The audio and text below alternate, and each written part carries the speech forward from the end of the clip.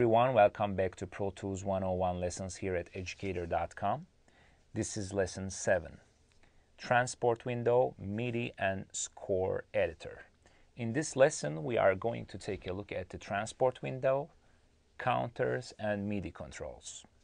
We will learn how to set up the tempo or meter in our sessions. We will learn setting up our metronome, and finally, we will go over the additional editor windows such as MIDI editor and score editor. Transport window provides buttons for various transport functions similar to an old school stereo system or CD or DVD player.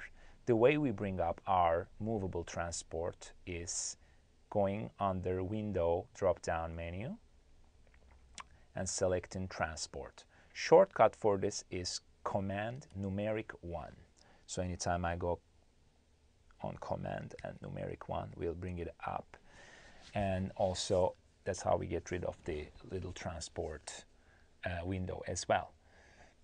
Over here, before we go any further and get detail with our movable transport, we have little arrow on the right hand side. This is how we can customize our transport. First of all, this is an expanded transport. When you turn it on, if it's not selected, it may look like this. As well, I have the counters, and at the moment MIDI controls are on too. They can be as little as this as well. So at this view, I have a minimal view of the transport. It just basically has a stop, play, record button, as well as a rewinding, forwarding options, and this is going to the end, and this is going to the, this is going to the end, and this is going back to the top because the return is 0. Okay, this transport area really looks like the transport area like up here. Let's go and get rid of our zoom controls and bring the transport a little bit in by take our nudge and grid back here. So here's our transport. I like to also at the moment get rid of the MIDI controls too. So this is actually pretty much the same look here. When we record enable something here,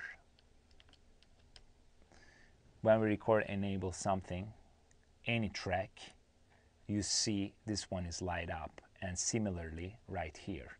And the second thing down here just lit up when we do something like import monitoring that we're gonna like get into it later. So let's go and talk about our transport a little bit more. Let's expand it. And I want to expand with the parts of the MIDI controls as well, the counters too. I could of course do that as we just learned, but there's another way to do that is simply option clicking on here, this plus sign on the transport window. So hold down the option, click there, and you see it's expanded with the counters and MIDI controls.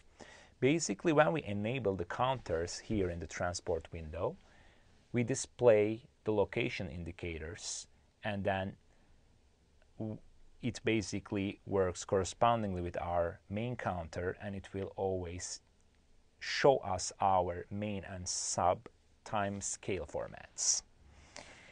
Here, as we kind of mentioned before, if we go and set up different type of time scales, such as minutes and seconds or time code samples, that's correspondingly going to go up here, and my whole view is going to change.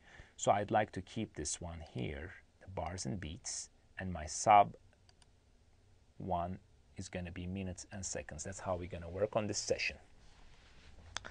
Then we have the MIDI controls here. When we got the MIDI controls here, basically we have the options of playing us the session, and it helps us with the recording the MIDI data also. We can set up our tempo in our sessions. We can set up our meter. We can trigger things. We can set up metronome, wait for note option, which we're gonna talk about now, and as well as the MIDI recording. So there's actually a lot of things to get done with this little area we call MIDI controls.